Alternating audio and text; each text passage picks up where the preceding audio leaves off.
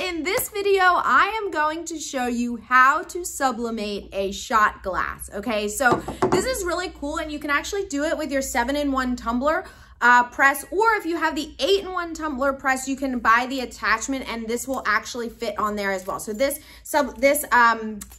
shot glass attachment is sold separately. So the first thing that we want to do before you start heating up is you actually want to take off the attachment that you have, and we will use this. So with the 7-in-1 tumbler press, which I have, it obviously comes with 7 different pieces. So we're going to twist all these screws to remove the 30-ounce tumbler attachment, which I use for 20-ounce tumblers as well. It works really well. I actually like that it extends beyond the end of the tumbler, because it makes it so that the edge is not getting like wrinkled. You know how that sometimes happens.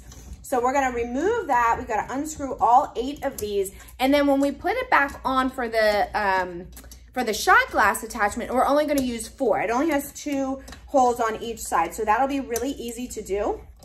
Okay, so after you unscrew them, then there's going to be another piece, and I'll show you here in a second, that you have to unscrew, the heating cord. I don't know what the official name is.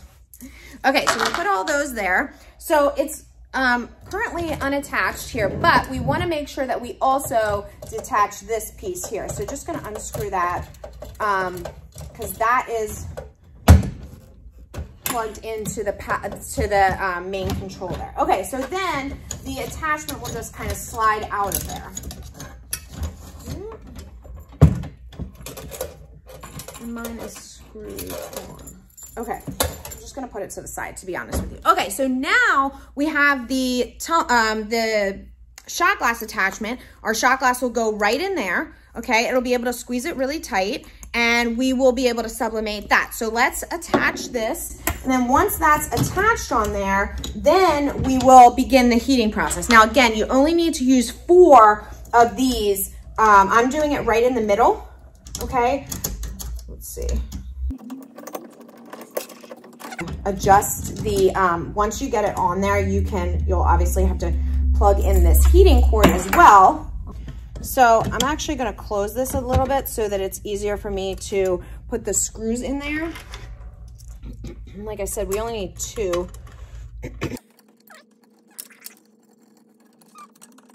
Okay, now this is such a small heating element that it's going to heat up extremely fast. All right, so we'll just attach this, connect it to that. We're going to put this on 385, and I'm going to do it for 190 seconds. Okay, so that you need, for ceramics, you need a good amount of time.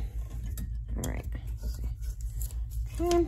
And then we'll just power this on, and I'm going to hit set. And once it starts blinking, that's the temperature that it's currently set on. So right now you can see 349. So I'm just going to increase that to 385. And then I'm going to hit set again for the number of seconds. So I'll increase this again to 190, and we'll see how long this takes to heat up. And then I'm going to click set, and that's going to start, hold set, sorry, and that'll begin the heating process. Now, while this is doing this, let's get our shot glass ready. Okay, so I have my shot glass here, and I don't even have a wrap. You can do a wrap easily, but I'm actually just gonna take pieces that I had from a printout, and I'm just going to tape them around randomly. Okay, that's telling me that the seconds are ready. I can tell you it's already up to 241. It's going 247, 48. Every second it's basically building. This is gonna be super fast. So we'll tape these on here. I'm gonna do 2 pieces. I'm gonna tape here, and then I'm gonna tape another one on this side, just kind of to be random. You could put one design if you wanted. You could put a wrap around there, whatever it is that you're trying to do. I'm just gonna use some high temperature tape here. I didn't bring my my tape dispenser to my new office yet, so I'm here struggling with the roll of tape. All right. Okay, so we will tape this on here. I'm just gonna, a little piece of tape right there to keep that on there. obviously I printed this on my Sublimation printer. So you need a Sublimation printer, obviously. I have a SG 1000 right here. I also have two Epson Sublimation printers, true Epson Sublimation printers. An Epson 170, which is an 8.5 by 11. And I also have an Epson 570, which is the bigger Epson. Okay. All right, now, so we have our whole thing taped. You can trim this if you want. This will be fine, but I'll trim it. Just trim that down, and same thing on the bottom. This will help us avoid wrinkles if we trim it to size. Okay, and then I'm gonna put a couple more pieces of tape just to make sure everything stays nice and flat. The wrinkles are where you get ghosting. So you want to try to avoid that, right? Because it's the little air, it's air that gets in those little wrinkle pockets, and that's what ends up causing the ghosting, all right? So I'm just gonna wrap this, put some bunch of tape on there. I want it to be, see how this is kind of really easy? You wanna increase that enough that you have to use a little force, right? Okay, so we'll put this in.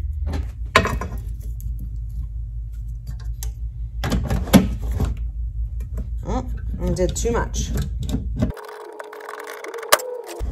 And then set the timer by pressing the button on the side. Okay, and 190, and we'll wait. Now, I'm gonna go at about, when there's about 100 seconds left, I'm going to open this and rotate it 180 degrees because there's a small gap right in here, and I just want to make sure that the whole thing gets even amount of time. So we'll wait until it gets down to about 100 seconds left remaining, and then I'll rotate. You can see I'm wearing a glove. This is really hot. As you know, it's 385. It will, and it's not abnormal for this to fluctuate for the time to go, or for the temperature to go down a bit, and then it'll rise back up. So don't worry if you're seeing that. All right, so we'll open this. Whoops. Shoot. Oh my goodness. Oh my goodness. Oh, Melissa. All right. This is really hot, even with the glove on. All right. Put that back in there. You never know what's going to happen when you're crafting with Melissa.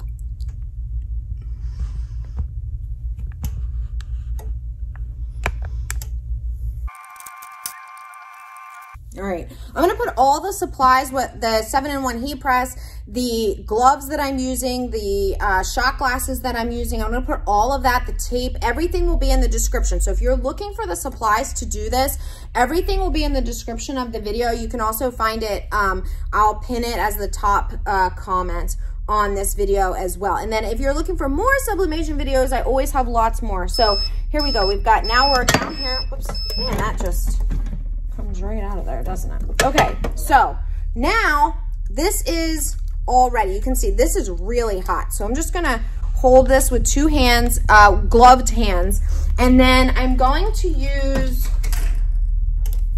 some tweezers, or if you've got some, this is not gonna work, those aren't very good, some type of hook or something to peel this all off.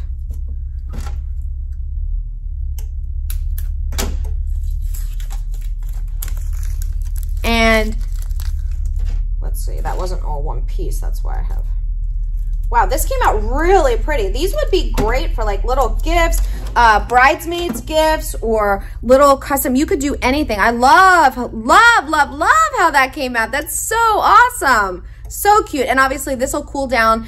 So again, your time and temperature, 385 for 190 seconds. And you saw I did turn in between. That took me about 20 seconds because I dropped. But that's what happens live, right? All right, you guys, if you're interested in making some custom sublimation shot glasses, check out the supply list in the description below. And if you're interested in what sublimation printers are available for, you know, whether you're a crafter or a small business, I've got a whole bunch of different tutorials on both the Epson sublimation printers and the Sawgrass as well. See you soon.